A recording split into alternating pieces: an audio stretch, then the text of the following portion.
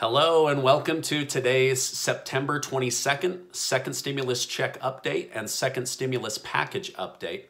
Today we will cover Steve Mnuchin and Jerome Powell testifying before Congress on the need for more stimulus. I'll talk about the current state of the stimulus package, and after doing research, I've discovered 3 areas of distraction that I see coming.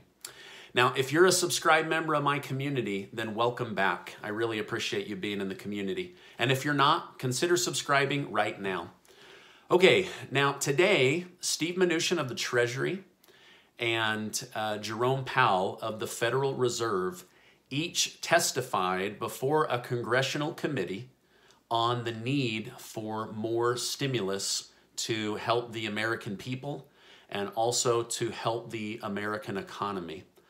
Jerome Powell said, I would say most forecasters assume some fiscal action. Fiscal action underlies many current forecasts. Powell continued, what's happened lately is the economy has proved resilient, both in the broader spread of the disease over the summer in some of the southwestern states and also to the expiration of the CARES Act benefits. The risk is that over time, they go through those savings, meaning the American people. They haven't been able to find employment yet because it is going to take a while to get 11 million people back to work. So their spending will decline. He then added their liability to stay in their homes will decline. So the economy will begin to feel those negative effects at some time. Now, let me break this down into simple terms. Essentially, Jerome Powell said that we're still in the middle of climbing out of this mess, and that the positive projections that most analysts are putting forward have some element of stimulus relief built into those positive projection numbers. So basically, people still need stimulus relief aid in order to get back to work and keep their roof over their head. So he is saying that these projections that we've been putting out, they were kind of counting on there being some form of stimulus relief to the economy and the American people. So to not get too excited about the positive projections because they did include some form of stimulus. Stephen Mnuchin, who is Secretary of Treasury, said in a nutshell that the American people need more help and a targeted package in order to continue to see the recovery that we want and need to see. Now, Mnuchin said at his last congressional hearing that a plan for $1.5 trillion would be a good number to help the U.S. economy and the United States citizens. It would include a stimulus check, more PPP funding, and it would give confidence for those that are experiencing unemployment right now.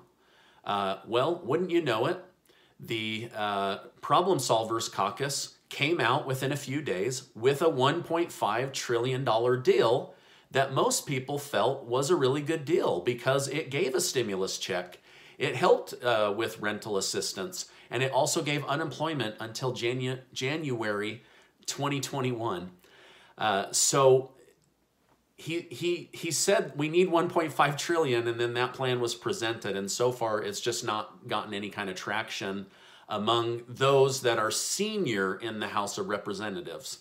Now, those that have their seat up for election or are newer to the House of Representatives, they are saying, hey, this is a good deal. Let's get this done. Many Republicans are saying, hey, this is a good deal. Let's get this done.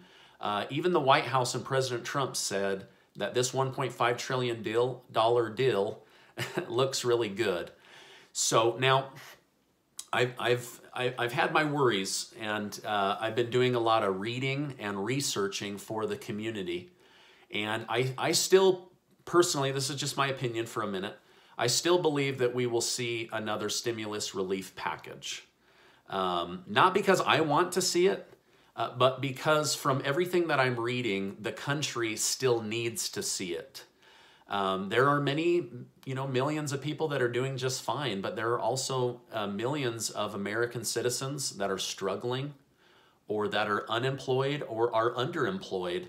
And so I believe another stimulus package is needed.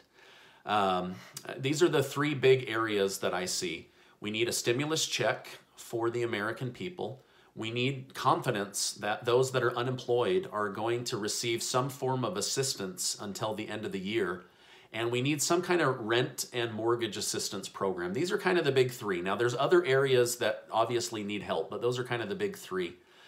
So, but with that, as I've been doing my reading and researching for you guys, I see three major roadblocks. The first one is with the passing of Judge Ginsburg in the Supreme Court, both parties are heavily distracted right now, fighting each other, trying to decide if and when to fill that seat before the presidential election or after the presidential election.